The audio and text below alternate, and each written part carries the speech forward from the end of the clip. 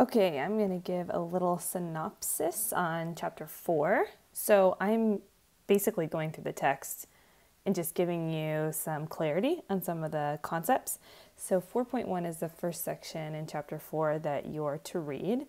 We're going to focus on that right now. So what is a chemical equation? Well, it shows you what reaction or chemical change happened with one or more species and how it or they were converted into chemically a different species. Okay, so I'm just going to give you a generic example. I'm not going to use chemical equations or atomic symbols, I should say, in this example. I'm just going to use A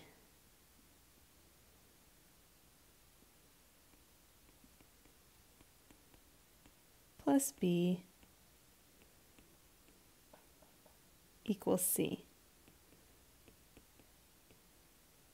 or arrow C. Okay, let me explain what each of these components mean before we go on to something that represents a real type of chemical reaction. So everything on the left-hand side of the equation is called a reactant, and together these are the reactants. They react together to form what is on the right-hand side. And on the right-hand side, this is the product, or if there are more than one, the products. Okay, great. So you have a reactant on the left, you have a product on the right. Now what's inside these little parentheses right here, these are your states of matter. So we spoke about this in the first and second week. These are your options for states of matter. So example for states of matter, you might have a liquid for L. You might have a G for gas. You might have an S for solid. Or you could have AQ, which stands for aqueous. And it just means that that is dissolved in water, in H2O. So that's what the letters in the parentheses mean. There may also be some other numbers, so let me use another color to highlight. Let's say you had a 2 in front here, a 3 in front here, and a 1, which is usually not shown in front of the C, so it's usually left with no number in front if it's a 1. These represent what are called coefficients, and they are used to balance an equation. So that's what we are going to focus on in this section if we are balancing an equation. And the other part that you may see is potentially a number that is, let's see if I can squeeze another arrow in, down here. So maybe you'll see C with a little 2 next to it, or you might see C with a 3. Okay, that signifies how many of those atoms are chemically bonded together. So in the way that I have written it, I have one of each, A, B, and C in the subscript area. I'll highlight that. So there's one right here, one right here, and one right here. That is distinct from the coefficients. So the only thing that we will be manipulating or changing to balance an equation is from the coefficients. So let's turn our attention to this example. You may see this while you're reading your textbook, but you may have a question or a problem that states or requires you to balance an equation. So looking at the following equation, let's just highlight some of the ideas that we've already spoken about here. Moving this over just a tiny bit. Okay, so here on the left-hand side, this is a reactant. I am using chemical and molecular formulas here so that we can be specific about a certain type of chemical reaction that's taking place. This arrow means that it's undergone a chemical reaction to produce hydrogen, which is H2 in the gas phase, and oxygen, which is O2 in the gas phase.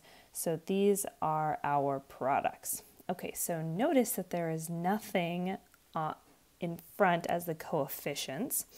And we want to know how to manipulate this reaction so that I can balance the left side to equal the right side. Now, what do I mean by balance the left side to equal the right side? I mean that the number of each type of atom on the left needs to equal the number on the right, the number of each atom on the right. So that is what is balancing an equation.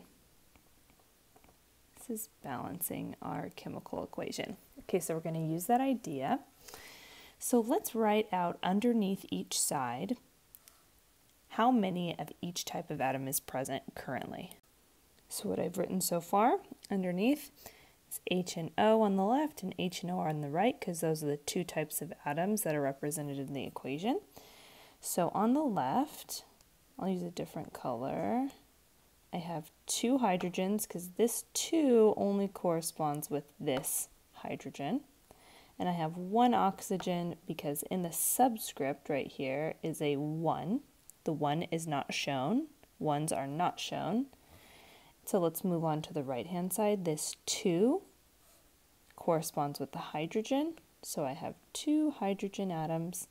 And then the 2 next to the oxygen right here means I have 2 oxygens. So notice if I'm comparing the left and the right-hand side, the only thing that is not balanced is my oxygen. Now, what do I have to do in order for this side to equal this side? You have to ask yourself, what do I multiply, in this case, the left-hand side by in order for it to equal the right-hand side? So what I need to do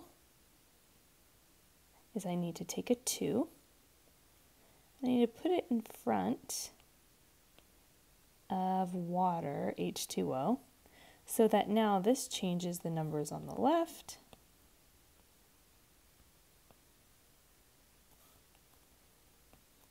to a 4 and a 2. So notice now I have the same number of oxygens on the left and the right, but I do not have the same number of hydrogens. Hydrogens have changed. So I have 4 on the left and 2 on the right. This means that I need to put a 2 in front of this hydrogen. That 2 is multiplied by the 2 in the subscript to make this a total of 4.